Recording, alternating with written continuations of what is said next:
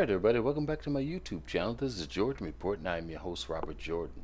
Everyone, please remember to like, subscribe, and share. Okay guys, we're going to go up to New York now. I said I'm going to be showing these local news clips. The news is going so fast, we can't possibly keep up with it. So all I can do is show you these local clips because they can't lie very much. This was New York. This is what's going on in New York. The trend of troubling gun violence continues in the city. Someone opened fire during a memorial at a Brooklyn park, the exact spot where two teenagers were shot and killed Sunday night. News 4's Rana Novini is in East New York. I know we heard from the NYPD's chief of detectives today, Rana. Yeah, and David, officers here at the 75th precinct here in East New York have had a busy few days investigating multiple shootings. This is the number of shootings remains on the rise across all 5 boroughs. As people stopped to mourn 2 teenagers killed by gunfire, another shooting in the same spot. Police say a group had gathered at a vigil Monday night outside George Walker Jr. Park in Cypress Hills.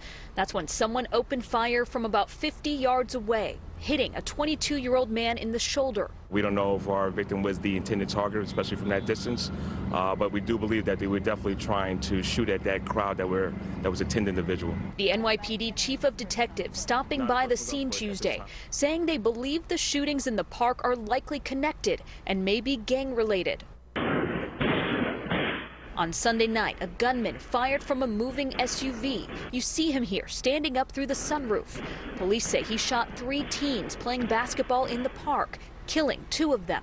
It was one of 8 homicides in the city on Sunday alone. A little bit of a perfect storm between COVID, between the courts closing down, between bad people being left out of jail, as well as, people feel a lot more comfortable carrying guns. Every family in the United States are scared now. In the neighborhood, fear the violence will continue. About a mile away from the park, there was yet another shooting Tuesday morning on Wynona Street. 3 men were shot and are expected to recover. The mayor today addressing the increased violence once again. We're calling on the state to reopen the court system fully. We're going to fight this back. That is the bottom line. Back in Cypress Hills, we met Isaac Mickens, putting up signs promoting his idea to create more community watch groups, saying the police can only do so much. You got to put something in place that's going to be stationary 24 hours a day to stop these heinous crimes that's being carried out across America and in these 5 boroughs. Yeah, and police stressed today that they need the public's help identifying suspects in all of these shootings.